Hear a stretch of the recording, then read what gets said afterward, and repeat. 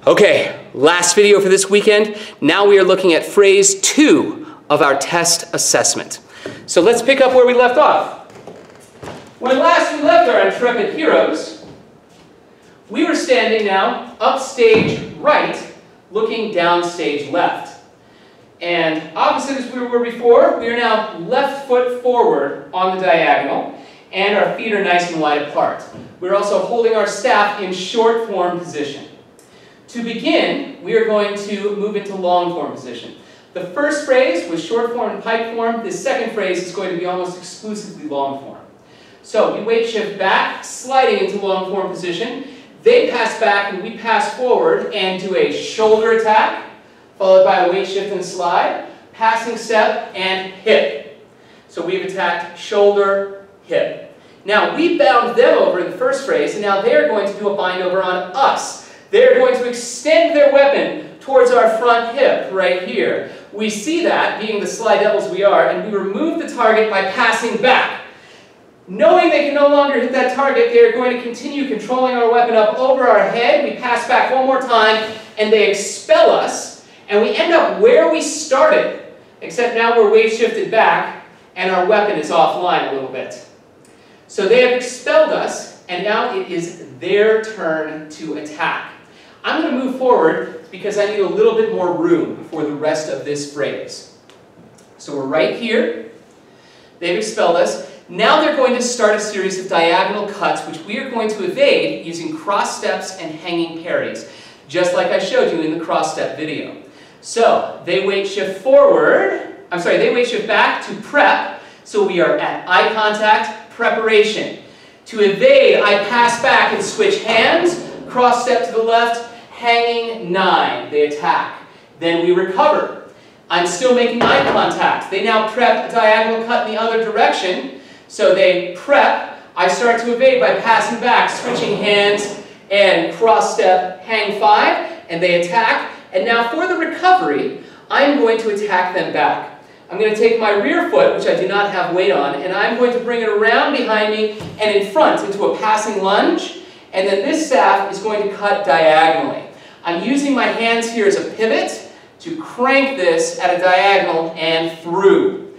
And then my weapon is going to end up with my right hand underneath my left armpit, right here. Boom. Let's take a look at that much before we finish phrase 2. So I'm actually going to start here instead of all the way back there. Hopefully I'll have the room this time.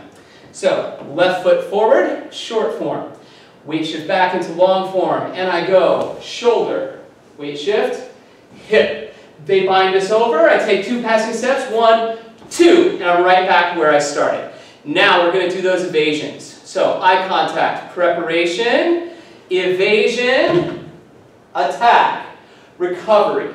Eye contact, preparation, evasion, attack, and now for recovery, I take up that right backward foot, come around and attack, and they evade that. Okay? Now let's continue on. They have evaded, and so it is their turn. I'm going to move forward once again. So first, they are going to attack our right flank.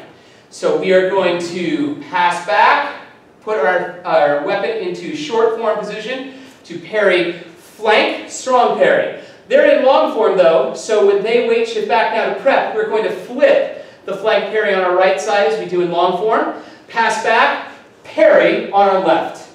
And I hope you know what's coming. If you watch the Puri de Fur video, we are going to now adjust our bottom hand, bind over into core. And to finish the fight, we're going to make eye contact with them and then spot the target 12 inches in front of their face, and we are going to snap the weapon up, boom, right through that space, 12 inches in front of their face. Now what they do is they just simply react. So their weapon's been neutralized, they're standing here, they can take a hand off of their weapon, and as that staff goes up, they simply react and do a napping sound with the hand on a hip or thigh. Either hand, either hip, either thigh. It doesn't matter because the audience is looking up here, not down here. Now, real quick safety tip. When you do a reaction to a blow that's going upward, do not crank your neck backwards, compressing these muscles. It's very dangerous and unhealthy, and it can give you whiplash. Instead, I want you to visualize just looking up at a 45-degree angle and then loosening the neck like a bobblehead. So we just go up and loosen a little bit instead of back compressing. So it's just a slight movement of the head up and loose, and then we nap, and then the fight is over. So let's look at the entirety of phrase 2. I may need to move around to adjust the space because I'm in such a small space right here. You're going to have to do this probably outside. The weather's still warm. That's why we're doing quarterstaff right now. So don't try and do this in your living room. Go outside. Go to a park. Big, wide open space. Get somebody to film you there. All right, let's take a look at this. So we start left foot forward, short form. We weight shift back, slide into long form, and we go shoulder, weight shift, hip. They bind us over. 1, 2, expelling us. Now they're going to swipe at us diagonally. We evade. Cross step left, hang 9. Recover, cross step right, hang 5. And finally we counterattack, unwinding, cut through diagonally. They have evaded, so it's now their turn. I'm going to scoot forward. And they attack our right flank, so we pass back, strong parry. Weight shift, flip that flank, pass back, strong parry. Bind over into core, spot the target 12 inches in front of their face, and end the fight. One more time, just so you can see it. A little bit faster. Left foot forward. In fact, I'll come up here. Left foot forward. And hip. I said hip. I meant shoulder. Let's try it again. And shoulder. Hip. Bind over. Boom. And now we're going to evade. Hang 9. Hang 5. Unwind. They evade. And flank. Flank. Bind over into core, spot the target, and finishing move. So that is phrase 2. Once again, practice, practice, practice, practice, practice. Make it look good. Don't shortchange yourself. Don't flop around. Make it look good. Keep it slow. No need to go fast. If you cannot do it perfectly slow, you should not do it fast.